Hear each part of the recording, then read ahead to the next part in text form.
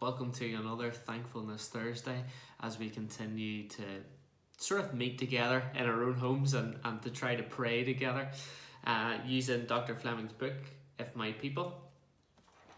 We're going to continue to think about revival and what is revival.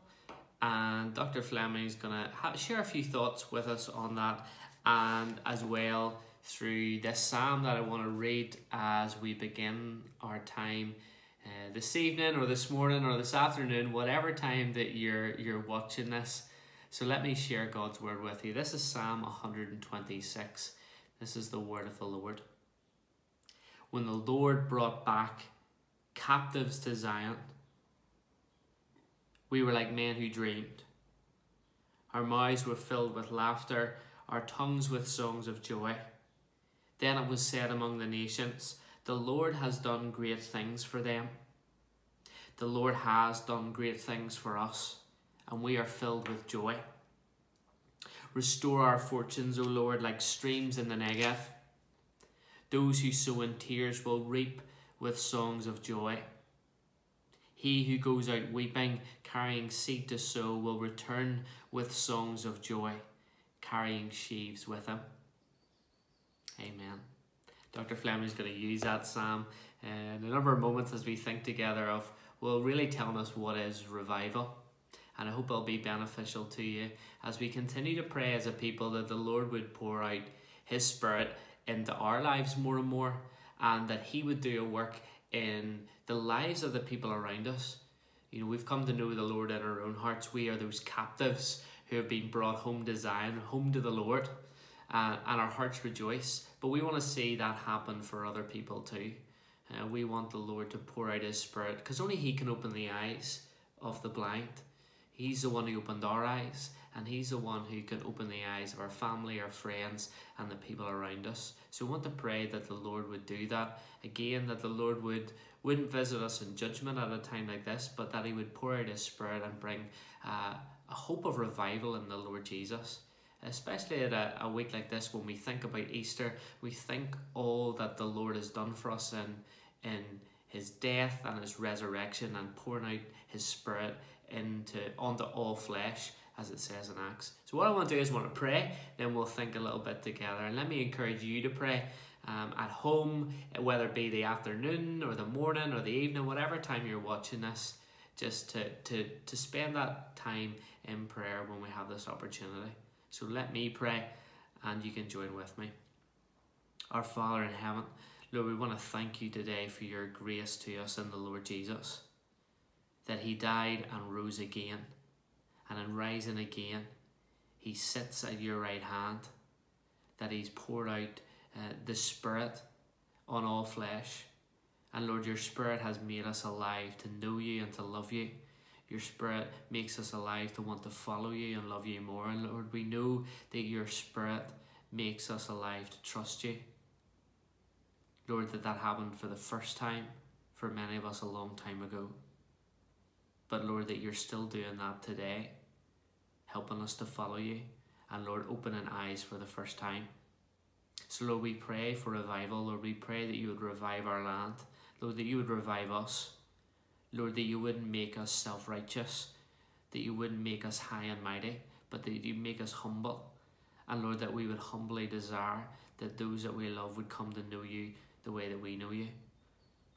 So Lord, even as we think today, as we spend this little time meditating on your word and the thoughts that you've given us, Lord, we just pray that you would work in this time, in our own hearts, in our own lives, and in our own prayers. Lord, that you might hear and answer in your grace and mercy in Jesus. For we ask these things in his name and for his glory alone. Amen. Chapter 3. What is revival? The term revival is often used to describe different events. During the last century, some have used it to indicate a planned time of evangelism, when the church or certain persons attempt special work for the conversion of sinners. It has been used historically to indicate a divine visitation, when God works directly to purify his people and save sinners. The accounts of revival which took place over the centuries are recorded with this understanding. It is only on rare occasions that revival has come in the context of organised evangelism. We now use the term in a historical sense of a divine visitation. These two events are approached in a very different way. For evangelistic efforts, there are plans and organisation. It may be a local church or a citywide campaign. It is advertised, prepared for by a committee, special music chosen, individuals invited to give testimony, and community visited, and many invited to attend. An evangelist is chosen and he becomes the central attraction. Revival cannot be organised. It is God visiting his people, and he becomes the centre of attraction. Thank God for evangelistic campaigns. We have no desire to downgrade them. But it is essential that we recognise how they differ from revival. Such campaigns have been used by God to bring many to an acceptance of Christ as Saviour. God intended his church to use this ministry, for he has given the office of an evangelist. He has raised up many for a task and blessed them to the salvation of great numbers of people. But this twofold use of the term revival is unfortunate because it has led to confusion, and the outcome has been that people have ceased to pray and expect a divine visitation in revival. They no longer think it can happen and are frightened by false fire. Others have been put off evangelistic missions and crusades by assuming that they are attempting on a human level to create the emotion and conditions that were often found in revival. Since this twofold use of the term revival can lead to confusion, a clear definition or understanding is essential. Revival is a time of refreshing and renewal for the people of God, which leads to the work of saving grace for many. It is a remarkable pouring out of the Spirit to cleanse the people of God, and issues a noticeable advance of the kingdom by the salvation of sinners. It is a quickening of believers and the regeneration of sinners. The influence and power of the Holy Spirit are granted in greater measure on some occasions than would be normal in the life of the church. Then the sovereign power and the working of God are most clearly experienced. The Spirit has been given to convict of sin. Revival begins with the profound sense of sin and awareness of the holiness of God. He is present with his people. You know, at a time like this, I suppose we have an opportunity to do things a little bit differently. Dr. Flemming's here talking about the fact that often we confuse the term revival and evangelism. We kind of interchangeably use them or think they're kind of synonyms for each other. And he's saying it's not really maybe a good way to think about it.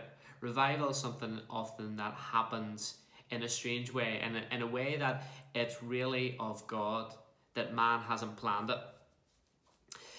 I suppose we've got a sense to pray that God would do that now for one simple reason. We have lots of evangelistic organisations. We have lots of things that would go on normally in the life of the church here in Abbott's Cross. Do we have our organisations? We have GB, we have ACE Youth and ACE Junior, we have Sunday School, we have Cup and Chat, we have Food Bank, and we have a whole load of evangelistic organisations. And we try really hard in those evangelistic organisations to spread the news of the gospel, and we're called to do that. It's a really, really important thing.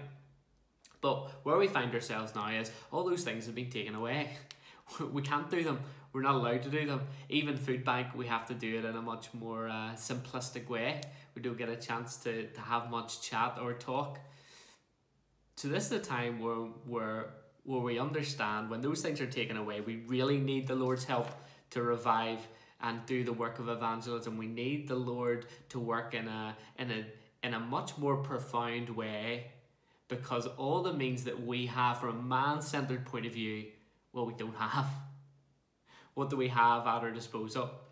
Well, pretty much a camera and ourselves. Now, I'm going to say I don't think the camera or what I'm doing is very significant, to be honest. I think the Lord can use it. The Lord can definitely draw straight lines with crooked sticks like me. But the most important thing that the Lord can do is pour out His Spirit, and pour out His Spirit on our land and across its people, and use us. And that when He pours out His Spirit into our lives, we can see that overflow into the lives of other people. And that's a much more organic thing. It isn't an organised and controlled thing. It's something that the Lord's doing. So I want to pray that the Lord would do that we would be in some ways comfortable with the idea that our organisations have been taken away, that the sort of structure has been lifted off. We want to pray that the Lord would fill the void with things that are from Him.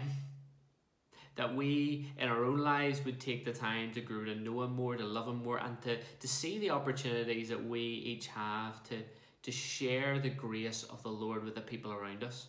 I know so many of you are doing that and have the opportunity to do that. So what I want to do is I want you to take some time now to pray for revival in your own life and in your own heart, that the Lord would pour out His Spirit into your life.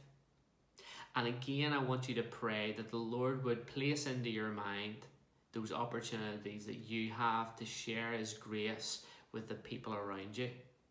The opportunities in the small ways, not maybe the planned and controlled ways of evangelism, but that the Lord would use you in just your daily life right now, and all the interactions, however limited they are, that He would take and use them and give you those opportunities to share His grace and His love with those people. So take a moment to do that. I'll pray now that to help you that the Lord would use this time for you to do that, and we'll continue to think together. So let me pray. Our Father in heaven, I want to pray now that wherever folks are listening to this, Lord, that you would come by your Spirit and start to speak into their lives. Lord, to show them the ways that you want them to grow in their love for you, in their knowledge of you, and their service of you. Lord, I pray that you would take their prayers and use them for your glory, that you would visit us with divine grace that comes only by the power of your Spirit. Lord, be with us and bless us as your church, for we ask it in Jesus' name. Amen.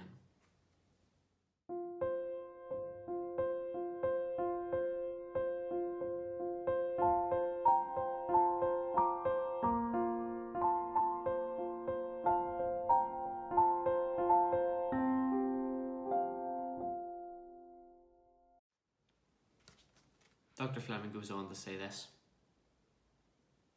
for many a church and many an individual Christian, spiritual life has become clogged up.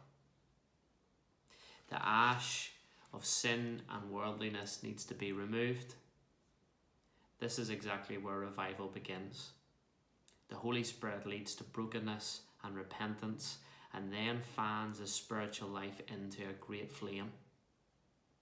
A few thoughts arising from Psalm 126 will illustrate the experiences of revival, where Israel celebrates her wonderful return from captivity, and as she prays, she anticipates the blessing God will give to His people. So this is Dr. Flemming's reflection on this psalm. Revival ends their captivity and is like a wonderful dream. When the Lord brought back the captives to Zion, we were like men who dreamed.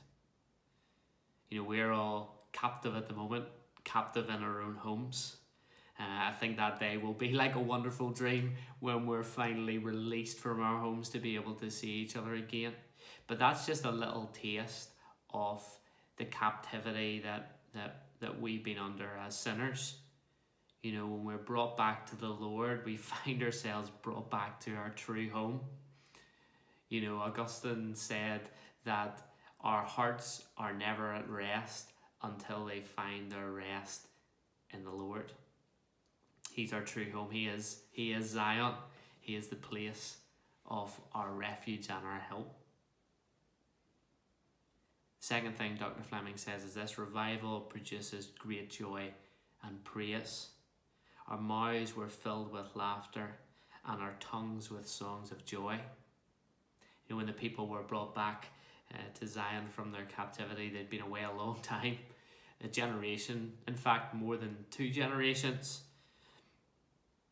And when those people first returned, only very few of them knew what life was like before, and it produced in their lives great joy and praise. It's what the Lord produces in the lives of those He revives, joy and praise. We find not just our true home, but we find joy and peace in our true home, that we're known and loved by the Creator God, and that brings us joy and great praise. 3, revival is God doing great things for His people. The Lord has done great things for us, and we are filled with joy. You know, the Israelites experienced that in a really physical way. I'm sure we'll experience that in a physical way when we get to return to be a church together and meet with one another again. Pretty sure there'll be a lot of hugs going around, and that'll be a great time of joy. But we're looking forward to that Zion where joy will be manifest, where we'll see our Saviour, when we'll be filled with joy because we'll say the Lord has done great things for us because He saved us. And even as we think about Easter, we think about all the joy that the Lord has given us as His people. He has done great things for us. What has He done? He's given us His Son. His Son that would die on a cross to save us from our sins. That's cause to rejoice. The Lord has done great things for us. Number 4, revival touches the unsaved so they will know that God is at work. Then it was said among the nations, the Lord has done great things for them. You know, the nations in this psalm, the nations are able to look in and say, God's really done something for those people. But the hope of the gospel is that people who don't know the Lord would say, the Lord's done great things for those people, but I wonder if He could do that for me. And the answer is yes. You know, this psalm points to the fact that nations here are looking at the Lord's people and saying, the Lord's doing great things for them. But the hope of the New Testament and the gospel is that God is not just God of Israel. He is God of the nations. You know, we're the Gentiles who have been brought in. You know, we want people to recognize that the Lord hasn't done just good things for us, but that He can do even more things for them. You know, the Lord saved us. He can rescue our neighbours. We want them to see not just the good that the Lord's done in our lives, but the good that He can do in theirs. Number 5, revival produces a praying people. Restore our fortunes, O Lord. You know, the psalmist turns back to the Lord Himself, saying, Lord, You've already done great things, but Lord, restore our fortunes, make us great. You know, we can ask for greatness in the kingdom. Greatness not for our own pride, but greatness in the fact of knowing our God more and more. Number 6, revival creates Christians with a passion for the unsaved. Those who sow in tears will reap with songs of joy. He who goes out weeping, carrying seed to sow. You know, the metaphor changes to a farmer sort of sowing seed in devastated ground, sowing where there's lament for the things of the past, but looking towards a future. You know, we look towards a future where the Lord can do greater things than we think. You know, we're coming out of this quarantine, all the things that have gone on. There's going to be hard times, and there's going to be economic problems. When we finally get back to all things, there's going to be a time where it's going to be hard. But we know that even in those hard things, even when we sow in tears, we know that the Lord can bring about goodness. And that's the last thing that Dr. Flemming says. Revival brings many sinners to saving faith in Christ. So those who go out weeping, carrying seed to sow, will return with songs of joy, carrying sheaves with Him. You know, it's that idea of an abundant harvest, that the Lord has given a harvest to His people. And that's what we want, not for ourselves, but for the Lord. That we would see our land revived with his grace and with his mercy. So what I want you to do in this last time is just find a Bible, open that psalm, and go through those lines. And just pray whatever the Lord prompts you to do through that line of that psalm. It may be something short. It may prompt you to pray something long. What I would just want you to do is to use God's word to fuel your prayers. We're told that the Spirit works in the word. And as Luther was asked by his barber, how should he pray? Luther wrote him a wee tract and basically taught him a way to pray was basically to take the scriptures and to pray back and to use the scriptures as a prompt to pray the things that the Lord puts into our minds and into our hearts. So I want you to give that a go. I want you to take that Psalm 126, and just go through it line by line and just pray. It can be simple prayers just through that Psalm. And I pray that the Lord would use that and build you up as you do it.